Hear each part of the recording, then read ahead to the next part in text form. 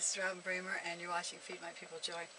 And today I want to share with you something simple and little that I think will get you a little bit excited. It's Colossians 1:15, and it says, "He is the image of the invisible God, the firstborn."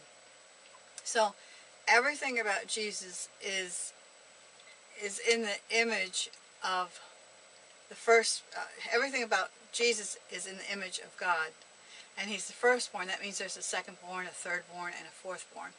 And if the firstborn is in the image of God, then the second, third, and fourthborn is in the image of God. And I just want you to know that you were created in the image of God, that everything Jesus can do, you can do, because he's in you and he'll do it through you, and you're created in the same image.